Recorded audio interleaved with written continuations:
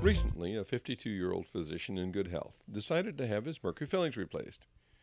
He immediately became ill within 2 weeks and would have died had he not had a heart transplant.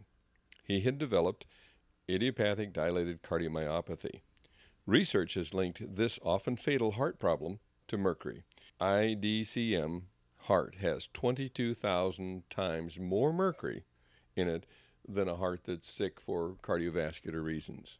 You need to be protected when mercury fillings are removed.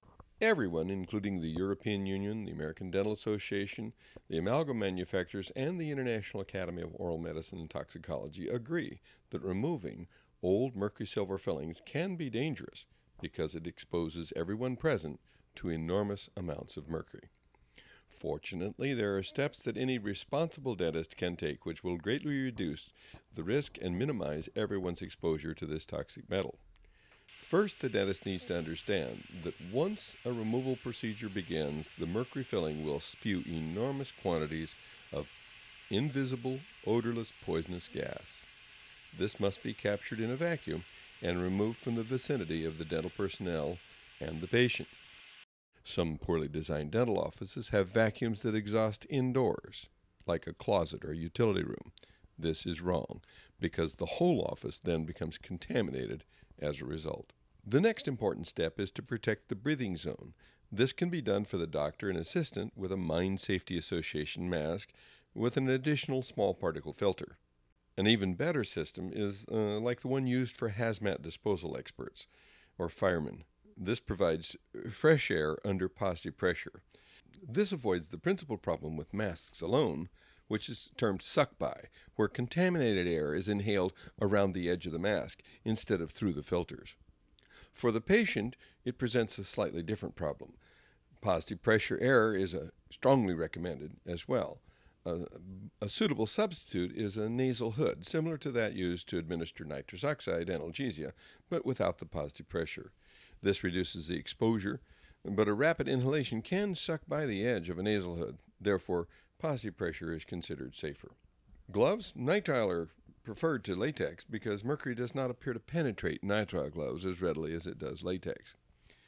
Personally, I prefer to use a rubber dam for many reasons, but some dentists and a few patients prefer packing the mouth with cotton. It's not important because both those procedures are approved, but remember, do not breathe in through your mouth at all, ever, during any dental procedure. Before commencement of the drilling, the patient holds a supplemental vacuum close to their chin, and the assistant should place her high-volume vacuum within 1/2 inch of the tooth. And that's not the saliva ejector, it's a big vacuum. It should remain glued to that side of the tooth until every scrap of mercury filling and the particles have been thoroughly removed and rinsed away. In addition, since mercury easily penetrates latex, a vacuum such as a saliva ejector should be placed underneath the rubber dam, and the patient should be cautioned not to breathe in through their mouth.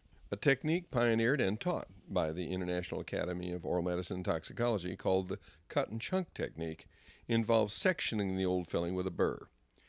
In the diagram, you see the burr is placed into the filling and drawn across, cutting the filling into 2 pieces. That reduces the amount of drilling necessary to remove the filling.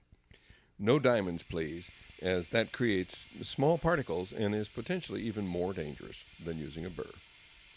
The dentist, using a full water spray from his handpiece and a supplemental spray from the dental assistant with her water syringe, carefully cuts the old filling in half and removes the 2 pieces. This minimizes the drilling necessary, and the water cools the filling to reduce the mercury vapor. After the filling is out, the dam and cotton rolls should be removed and the mouth thoroughly flushed for about a minute in order to remove all the particles. These instructions can be found on the webpage of the International Academy of Oral Medicine and Toxicology. I would recommend that you review them and have your dentist do the same before commencing any procedures involving mercury.